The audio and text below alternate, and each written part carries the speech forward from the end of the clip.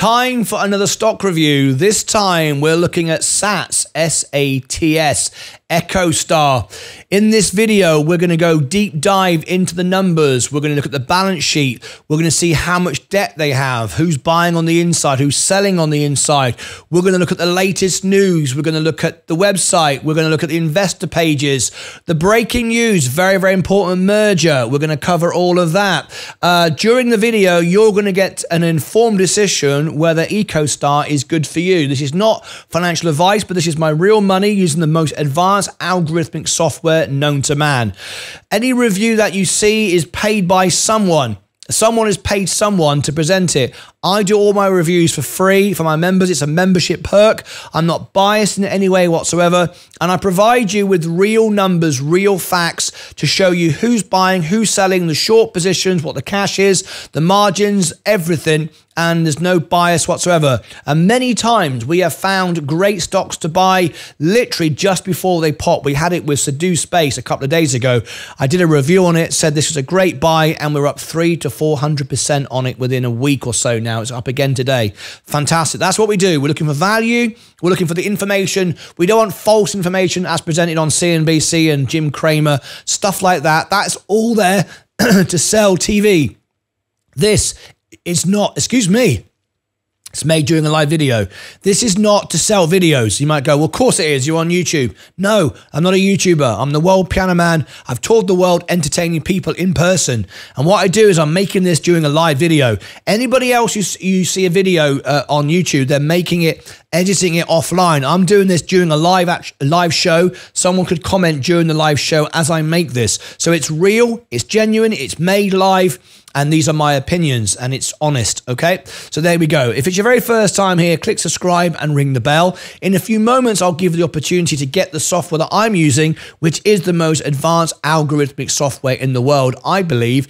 You can use it for free. If you want the premium version, my members get a 10% discount, and which basically makes my membership free. That is the best discount. Nobody, including Bloomberg, CNBC, has that deal. It's the best deal in the world.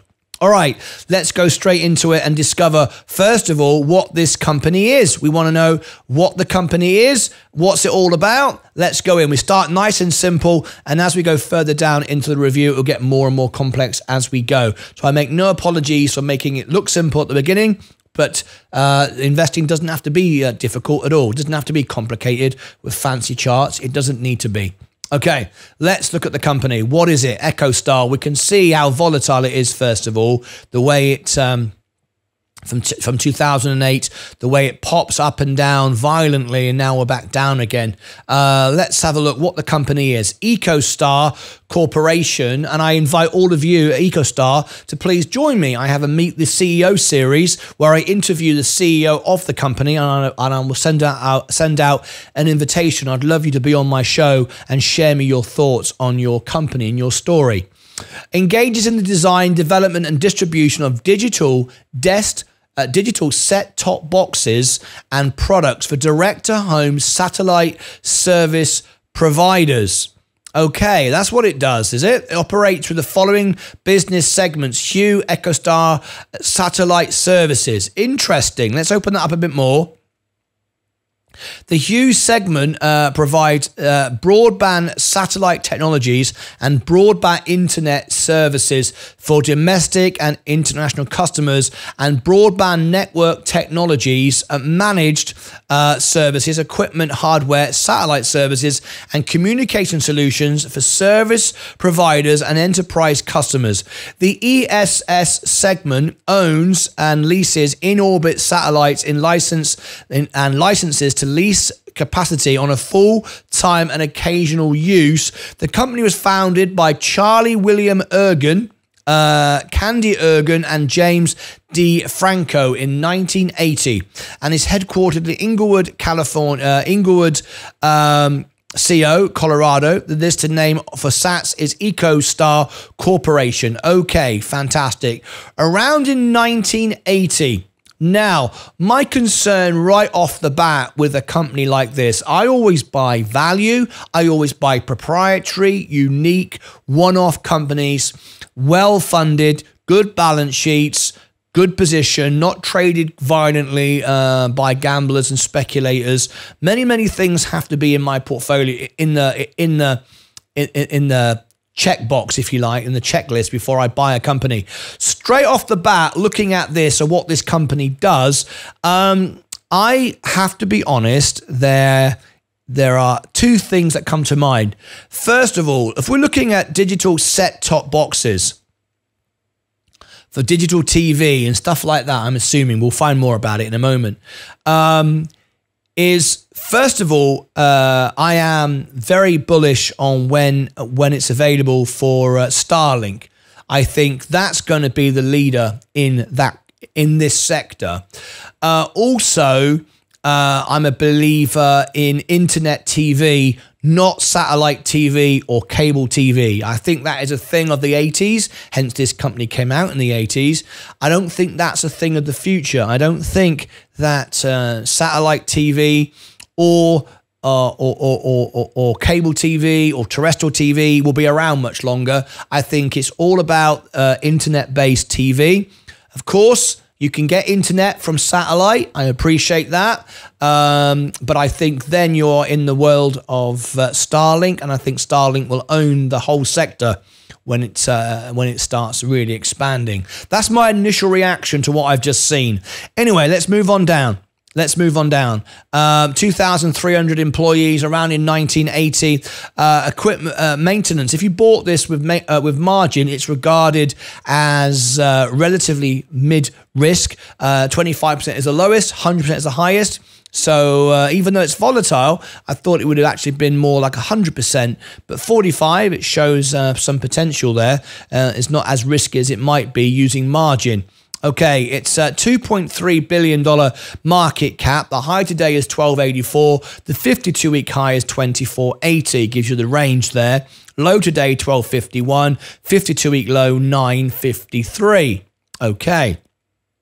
No dividend. Of course, it's a growth stock. Average volume, 4.83. So it's a low volume stock, so you can get stuck in the stock. If you're trying to sell at the price you want, there may be nobody willing to pay the price that you're paying, that you want to sell your stocks for. So be very careful on low volume. It's 400 million today, sorry, 400,000 today, which is below average today. Not a lot going on with the stock. It's 9:53 Central Time, so I don't expect that to change too much. We've got the news. We'll cover that shortly. Morningstar, which is not an analyst ratings that I go by at all, but I'm starting simple. We'll get into my review in a minute. They're paid to, they're sponsored to give their reports, and I don't believe a word of it half the time. Anyway, so as you can see, they are fairly accurate when it comes to their opinions on the estimates. Remember, the company don't do their estimates. It's done by Wall Street, and you can see there that they expected this price and it missed on earnings. It beat on earnings. They were wrong there, and then it missed. It beat, it missed, and then it missed again. Okay, we are seeming to be in a downtrend at the moment on earnings. We are making money. This is a profitable company. It does earn money per share. However, we are declining. Okay. Morningstar is saying it's a hold to a buy. No one's selling it. That's what they say. Okay, who are we in bed with? This is important. Now, someone pointed out this is only on Robinhood. That is correct. On Robinhood, this will tell me who on Robinhood is also buying the stock. AT&T, not a fan of AT&T. I think it's an old school stock. A bit like satellite, I think is old school. I don't know if it's really much of the future. AT&T is not a great company for me. I don't really like it. Intel, I don't have enough experience on it. Verizon, don't have much experience on that either. Ford, I have reviewed Ford. I don't know why anyone buys Ford. Honestly, I think the only people that buy Ford are those that get stock options, that get paid in stock. I don't know why anyone would buy Ford. If you look at Ford, it's gone sideways forever. It doesn't make any money. I just don't get it. And now they're backtracking from building EVs. They're scaling back. I don't know how Ford can even survive. And I think if it wasn't for government funding, Ford would be out of business years ago. So I don't see any point in owning Ford. But it just gives me an idea of the sort of people that are buying it. And it looks like what I expected. Old school technology, old school principles, old school ideas. You can see, look, Warner Brothers, Discovery. You can see some companies that don't really make any money, been around forever, safe bets. That to me, again, gives me a few warnings that I don't know where this is going. It's not one for me. It doesn't tick the first few boxes straight off the bat. It's not innovative enough, in my opinion. Old technology, in my opinion. Satellite is future. I get satellite is the future. However, I think TV will be delivered by the internet far more reliably. And if we are going to compete in the satellite space, I just think we just wait to buy Starlink. But anyway, that's my initial reaction looking at that. All right, very volatile, stock coming down, not really going anywhere. Let's look at it over the last month. It's down. It's up 0.9%, nearly 1%. The last 3 months, it's down. All my portfolio is up 48% over the last 3 months. So this is going to underperform my position. So I wouldn't be looking at that. Year to date, it's down 23%. Nothing here, 23% over a year. 5 years down. I mean, look, 5 years, 66% down. This is a Ford. It looks like a Ford. Maximum over the long period, down 63%. This is just holding on. I don't see any point. It doesn't even provide a dividend. So nothing about this so far is going buy it. Absolutely nothing. Just because it's down and it's cheaper compared to what it was, I don't know where the growth would ever come from a company like this. However, let's go and have a look. We do have some latest news though from the company. Let's go and have a look now. EchoStar Corporation, by the way, tap the like button if you've got this far in the video. I'd appreciate that very much indeed, and consider subscribing as well. It really helps the channel.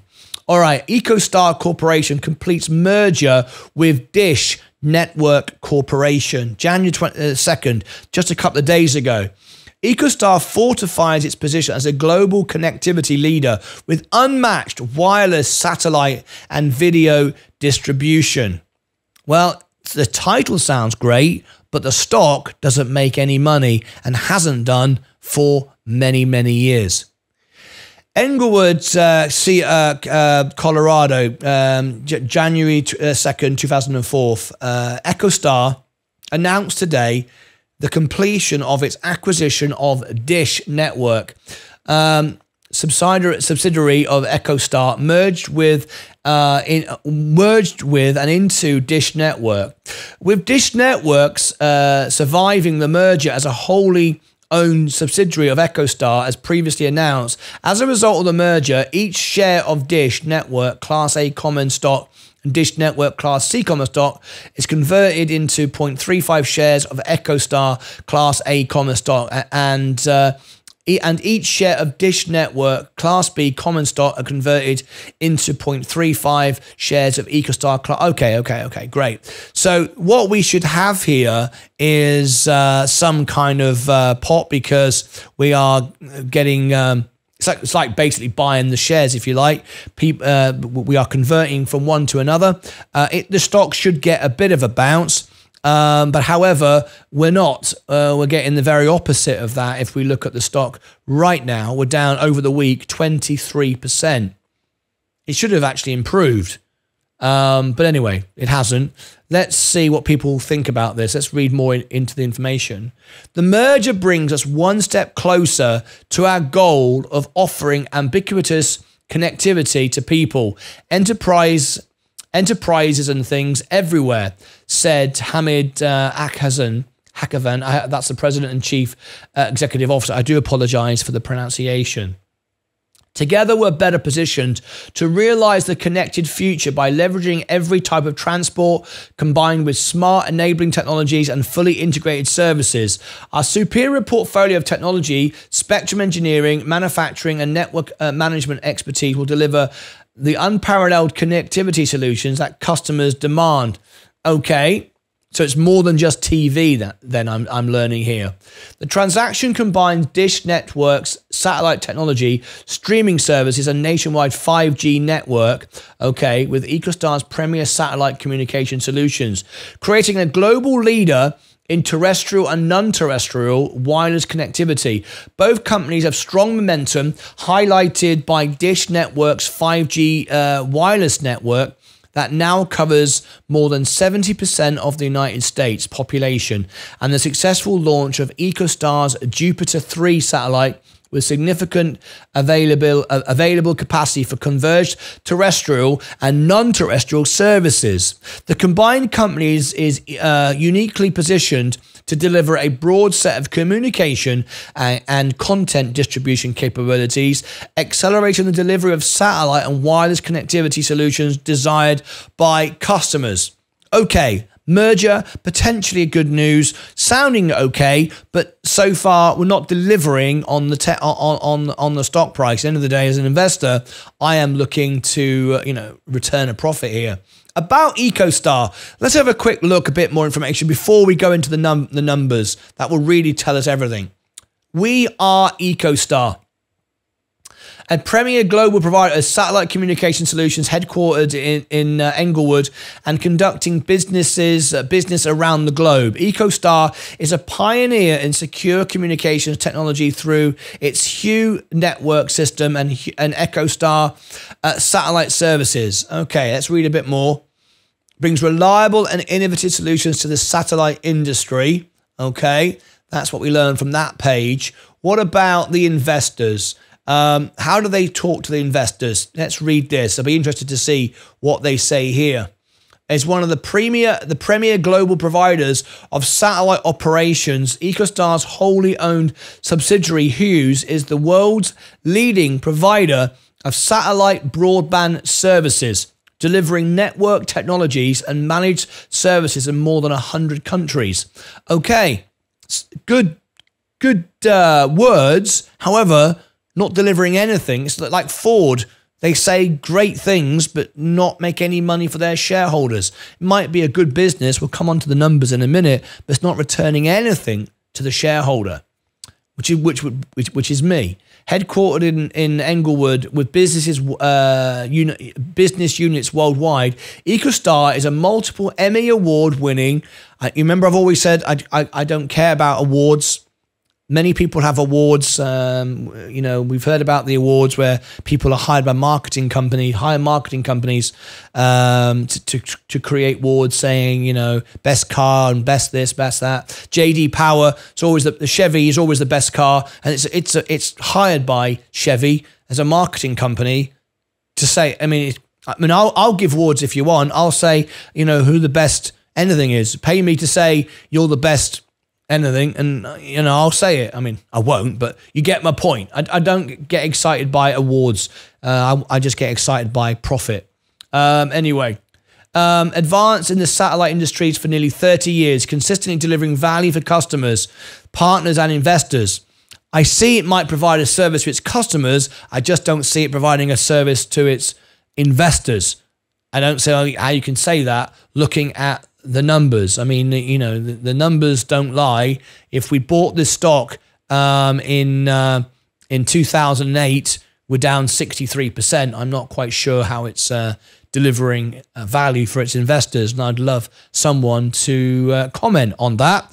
Much appreciate that. Anyway, let's go into the numbers and see if it actually makes sense, see if the company makes sense, or it may make a return in the future. All right. Let's look at the valuation then, shall we?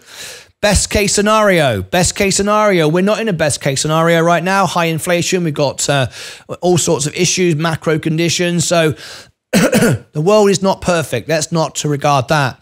Base case scenario. Well, 34%. Excuse me. I have a dry throat this morning. Let me just have a quick drink. All right. This is made during a live show, unedited as it is. So there you go. Apologize for that. Base case, 34% undervalued. But let's look in a moment.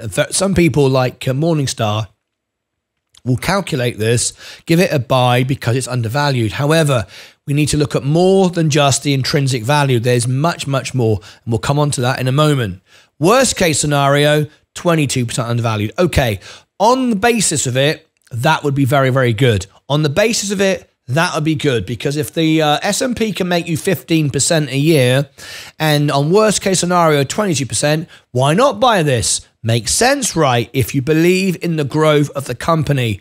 As I say, if I was going to invest in a satellite company, I'm going to go all in on Starlink. I'm just saying. However, we shall see further in the video. Right, so intrinsic value looks good so far, but do we have any warnings? I would bet we do. I would bet we do. Let's see if we do.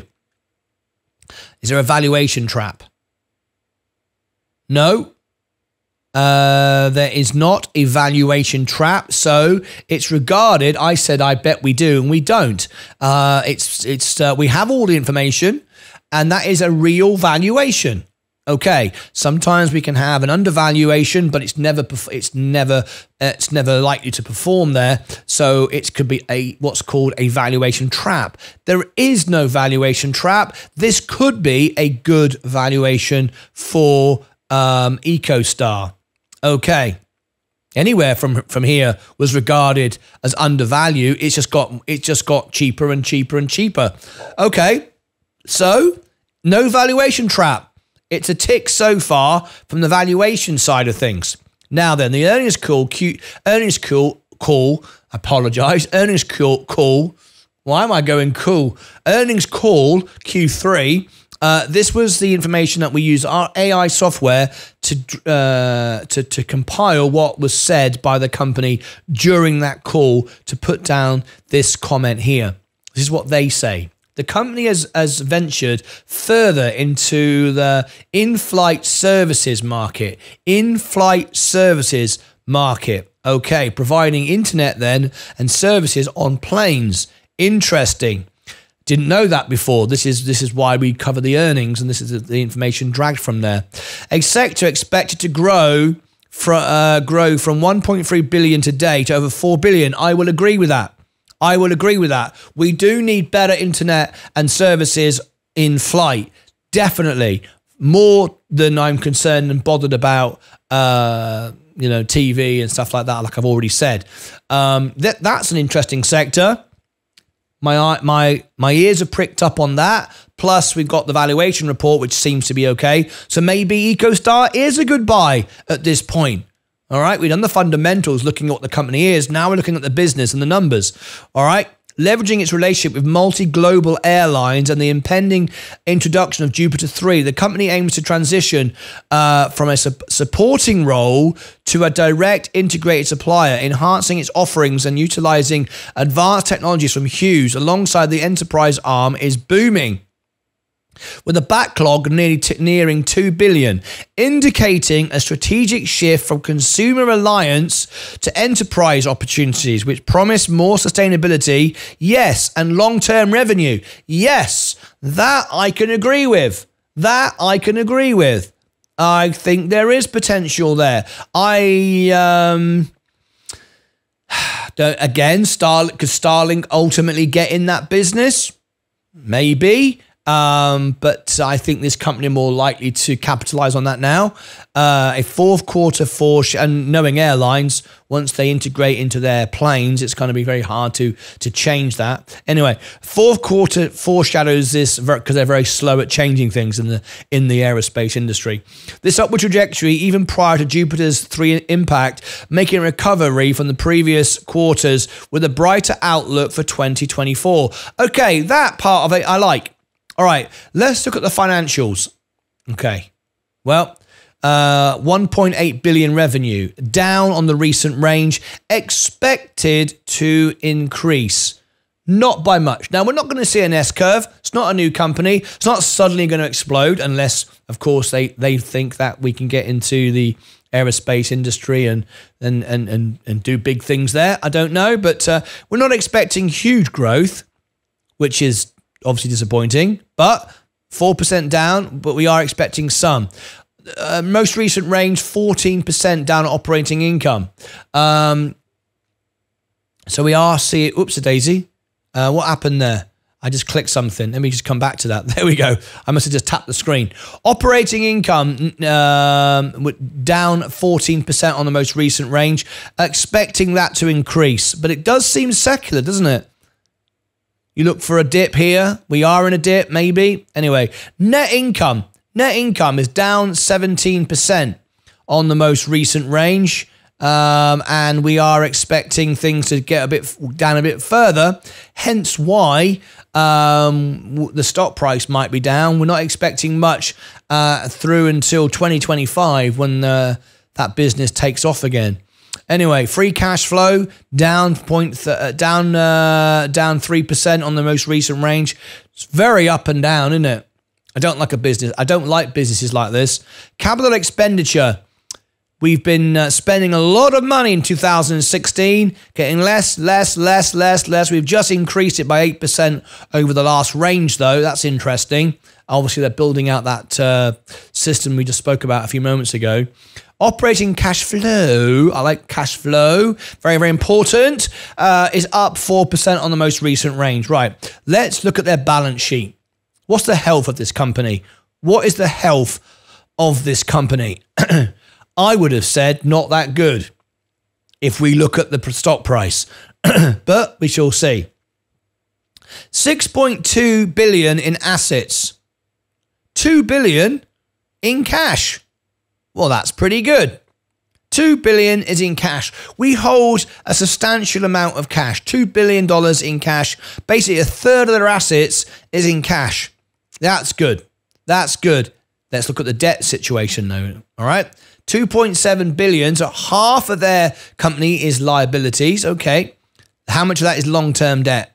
Long-term debt is half of their liabilities. 1.5 billion long-term debt. Interest rates are high, not good. Half of their liabilities is not investment, is long-term debt. Money they've already spent. Things they've already benefited, they've already bought the services, bought the equipment, acquired things. They've spent the money is spent, it's now in debt. Okay? I don't like that. Half of their liabilities is long-term debt. 56% of their liabilities is not short-term, but long-term debt, which is half of their liabilities, which is a quarter of their assets. If we look at the assets is 6.2, liabilities is about 50%, which is good. So there's not too much liabilities, but half of that is long-term debt. I don't like that. Let's look at the margins. 57% margin.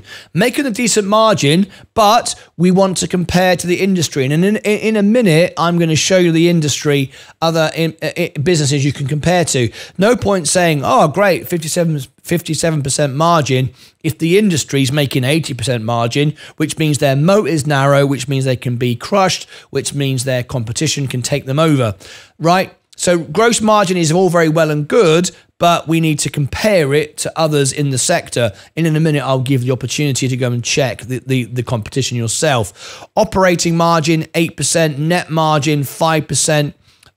So I don't know if that's good or low margins. I don't know. I've got to compare it to the industry. All right.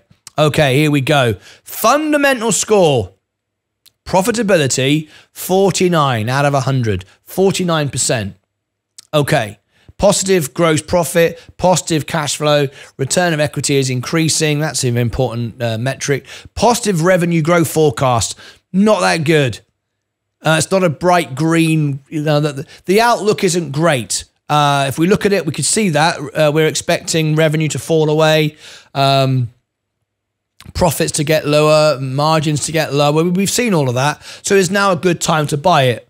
Well, of course, the stock market is pricing that in. So it's already discounted. It's already down. The intrinsic value would suggest it is actually a good value because we've priced in everything being a little bit downturned for a while, but we are expecting things to improve in 2025, 26. However, by the time we get to 25, 26, is Starlink going to be available to buy as an IPO? Can Starlink compete? I don't know. Will it? Well, you make your judgment on that. Solvency score. Well, it's got a tick for short-term, low DE, long-term solvency, negative net debt. That's all looking okay. 50%. It's not going bust. It's got quite a bit of debt, but it's not in the red when it comes to a solvency score. That's around about 25, 30. We're at 50. Give you an idea, Apple's around about the 87%, something like that. So, you know, it's not an Apple, right? It's not comfortable. It's got a lot of debt and it's taking a toll on the company. 50%. So it's, you know, once we get about 60%, it starts turning green. So it's okay. It's not going bust. You can invest in it knowing it's not going to disappear in the next few years. That's not going to happen. Right. Wall Street target. Well, best case scenario, 206%. Forget that figure. That's bonkers. Certainly for this is a year. Certainly for this year. 97%. I think that's a bit rich as well. Over this year, looking at where we're seeing the prices going. But that outperforms the S&P. It's a good price to buy it. Anyway, so you know, what do you think? Downside 4%. Not a huge downside, worst case scenario. So if you like this sector, you think this company has got some legs, it's undervalued from an intrinsic point of view, its solvency score is okay, its profitability is okay. Are there better opportunities? Most certainly. But it is undervalued right now, but it hasn't proved anything for many, many, many, many years. Is it now going to turn it around? I don't really know. Honestly, I don't know, to be fair. Now then, Global Star and Cogent, Cogent Communications Holdings. You need to go and click on these. I will give you the link for these in a moment, and you can go and look at these, compare their balance sheets, compare their margins, and see if you like this sector, if you like this space, you can compare the news between the two, compare the margins between the two, and then make an informed decision. Who's buying, who's selling? That doesn't look so good. During the last 12 months, EchoStar insiders have not bought any shares. They've not bought any shares, even though it's right down here at the moment. They've not bought any shares. Well, that's not encouraging, is it? And have sold 37,000. That's not a big deal. They've sold $37,000. So they've sold something, but it's so insignificant. That was Mike Schroeder on December the 13th. So it's over a year ago, December 13th, 2023. Yeah, just a few weeks ago. That could simply be tax position. That's nothing. That is nothing. It's one of the directors, Mike Schroeder, director who sold 37,000. That's no big deal. That could be a tax thing. So nothing major. If they'd sold millions of shares, okay, but you know, that's not a big deal. Okay, so don't be put off by that. But there's no buys, there's no buying in, and you know, it doesn't look good. But it's not a major turn off. Put it that way. Anyway, let's have a look at the short interest. Now, this is a bit of a problem as well. It's not too much short interest, like above the 20s and 30s, where we might get a short squeeze with volume. This stock doesn't have a volume like that. So we're not going to get a short squeeze, which is good for the stock.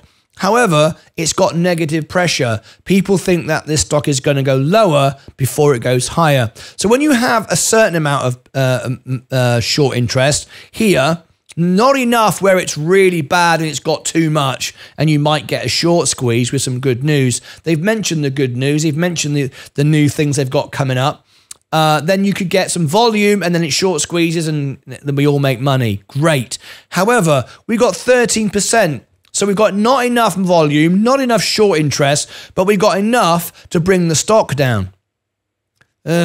More negative news here. Don't see it as a great opportunity for me. Anyway, let's have a look. 5 months ago, let's have a look. This is about the merger that they were doing at the time. Let me get a little bit of flavor for this merger. Here we go. Charlie Ergen, he's the chairman. Let's have a quick look at this and what we have here. He's the CEO of EchoStar. Guys, good to have you both. Charlie, it's been a long time. I'm sorry we're not in person, but I'm certainly happy to see you. 15 years ago, you said, let me just look here, when you spun off EchoStar, that it would enable the companies to pursue the strategies that best suits their respective long-term interests and allow employee incentives and the like to be tied to the company's performance. Now you're saying that it's compelling because it's all about growth and building long-term sustainable businesses. What changed so that you're bringing these two back together? Well, good morning, David. And a lot's changed. And the biggest thing is we can really build we're really bringing a new athlete for telecom. And there have been a lot of technology changes since we spun off Dish. But there's a lot of companies that do satellite well, and there's a lot of companies that do terrestrial telecom well. But there's really not a company that combines connectivity in a way that you can use both terrestrial and satellite together. And with the advent of lower satellites and lower cost launches, and the advent of 5G standards, you now can put all those kind of things together. So we built this athlete that has a tremendous amount of resources, whether it be worldwide spectrum, whether it be expertise in both telco and satellite, whether it be network management skills. That all comes together. And so while that didn't exist 15 years ago, obviously, when we spun the companies off, but now it makes sense to put them back together. Charlie, what I hear from many of your investors, of course, is the continued question of how much capital you're going to need to be able to successfully build out your wireless business. And many would view this deal potentially under that perspective as simply giving you access to EchoStar's balance sheet. One saying to me, it's almost a disguised equity raise. How do you respond to those questions and or concerns? Well, there's no question that this deal, one of the benefits of this deal is that it certainly strengthens our balance sheet. It certainly strengthens our runway for the next couple of years. But there'll be more to do on that. We know we have a lot of capability and assets, and we know that we have to continue to invest in the future. It's always a mistake for companies to not invest in the future because eventually that catches up with you. And we've been investing for over a decade in where we think connectivity is going, and I think that's going to position us well for the future. But certainly we're in a stronger position today than we were yesterday. Yeah, but I mean, you spent almost $40 billion buying spectrum, and the question is, do you have enough money? You don't seem to have access to the capital markets, at least at a level you'd like to be able to borrow at, Charlie. I mean, Citi's saying you're going to need and let's jump in there. If we go to the shareholders and we dilute, then the share price is now 12.62 is going to go down dramatically. So they can't go there either. I mean, the stock would be destroyed. He's got a very good point here. $8.5 and $9 billion by 2025. What are you going to do to raise the capital to build out this wireless business that you spent so much money acquiring the spectrum for? Yeah. Well, first of all, I think maybe the market doesn't totally understand the capital that we need. That may be partly our fault, but we have a tremendous amount of assets. The combination of the company allows us to grow parts of our business, and maybe Hamid can talk a little bit about EchoStar and some of the things that they're doing, because they certainly are cash flow positive, the EBITDA positive, so they bring a lot of skill sets. But when you put the companies together, there are some synergies and there are some business opportunities that we otherwise wouldn't have. Hamid, I mean, I will come to you. You're going to be running a company that's challenged, at least in some of the core businesses. You know, the satellite TV business, I mean, you just reported lost 294,000 subscribers. I think you're below half of your previous size. EBITDA burden from the wireless build-out. Revenues running at a rate of about 8.6% decline a year. Your leverage ratio is 7.2. That's for Dish I'm talking about. So I don't know the combined company. What do you do here when you run this company? What's number one on your list of things you got to accomplish? So, David, here's where we have technology meeting opportunity. I think we have a unique portfolio of assets here that provide us with almost any form of connectivity. You know, we have anything from engineering and manufacturing and content delivery and, mobile wireless. I think we ought to bring this together in a synergistic way. There's a lot of synergies that can be created as a result of combined operation, but more importantly, bring in products to market that are bundled properly. Now, there's 17 million households in the United States that do not have proper broadband connectivity. And, that's a requirement to participate in digital economy. And we have 18 million subscribers that are spread across 3 or 4 different lines of business in the combined company. I think this opens a lot of doors for us to bring new products to market, to bundle products in the market and satisfy the needs of the consumers. So I expect to take advantage of that unique differentiation. I think, as Charlie referred to it, is a new athlete in telecom, and I think we're going to put that to use. Joining me now in a CNBC exclusive. There we go. This is not one for me. It's too risky. I don't think there's anything proprietary about it. I think it sounds like they're gonna need to go to the investor to raise more money as well. Anyway, let's look at the sentiment of the stock and then wrap up and look at a back test finally. So the last 90 days, neutral news. So nothing bad. It's just ticking along, but 20% positive. The last 30 days hasn't really changed. Last 7 days hasn't really changed. And today we've got no news. Okay, that's fine. Let's go now over to the back test and see how the company would perform. If you were buying this company, you got to compare it to something else. You got to compare it to the S&P. Okay. If we look at the S&P is in blue. 10,000 would have returned you nearly a 5x since 2011. $48,000 you'd have now. Fantastic. Great. Now, EchoStar is in red. If you'd put in $10,000, you'd be down to 8,000 since 2011. It's a long, long time. And that is reinvesting dividends where available. Okay, automatically reinvesting the dividends, in case you're wondering. 2020, we can see COVID was an impact for the S&P and EchoStar, but it can once COVID hit, that killed it. It's never recovered from there. Now, COVID is a one-off, potentially, hopefully, a one-off event, but it didn't ever really come back from there, did it? If we look at it, it was going sideways, back up and down, secular, but it looks a bit like oil, a bit like Tesco's, a bit like the price of wheat or the price of oil or whatever. Up and down, a bit secular, right? And then COVID came and bang. From that moment on, we were on a trajectory to go down. There's something recently here, but, generally speaking, we're trending down. So let me give my final thoughts on this. I wouldn't buy this. I don't think it's proprietary enough, unique enough, special enough. I think there's better opportunities out there. It has a lot of debt. However, that can be a catalyst for a good earnings, because when rates come down, which they will in the spring to summer, then that could really help the business. But they've got they've got a lot of debt. It's manageable. It's not too bad, but it's okay. But the problem is, if they're trying to compete and want to spend money, they've got to raise money somehow. So they've got to borrow more money, or they've got to go to the shareholder. Neither one of those is very, very good if we look again to where we are over the maximum period. We're down 63% over the maximum period. So that's not looking healthy at all.